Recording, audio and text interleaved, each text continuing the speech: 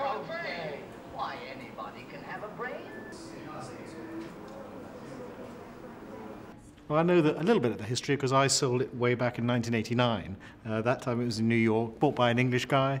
He brought it back over here to the UK. And he's had the enjoyment out of it for some time, owning such an important piece of film memorabilia. Now he thinks it's time to sell. So I've known this dress for quite a long time. Well, Tom Cruise, yeah, he's pretty hot man, pretty hot.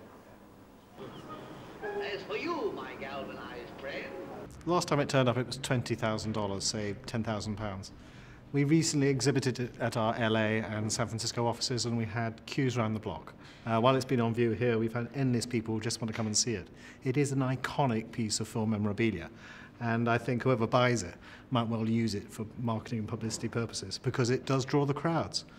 Now, I estimated at £25,000 to £35,000. I wouldn't be surprised if it made a six-figure for some, so it could be over 100,000.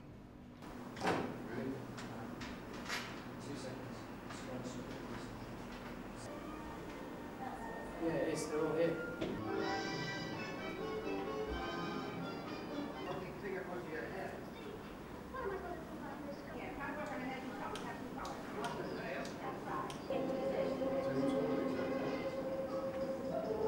There are endless things to collect from Star Wars, but we're lucky enough to actually have some of the original props that were made all those years ago for the original film. So they're exceptional and can fetch individually £10,000 or £15,000 for the head of the dewback.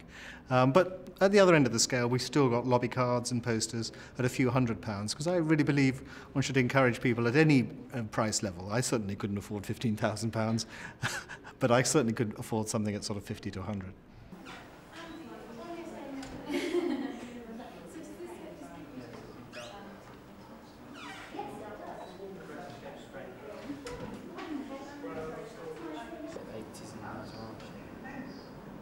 Good era.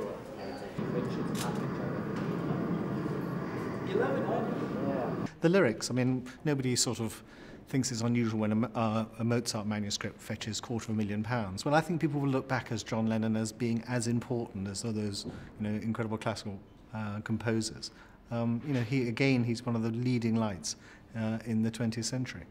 So to actually own something in his own right, in his own handwriting of the lyrics that he wrote, I think again is immensely important. I mean, lyrics of his are now in the British Museum and people can go and see them there. So they're already considered as fantastic works of art. We've estimated, I think not a lot, up to 25,000. Again, I wouldn't be surprised if we see these making £60,000 to £70,000.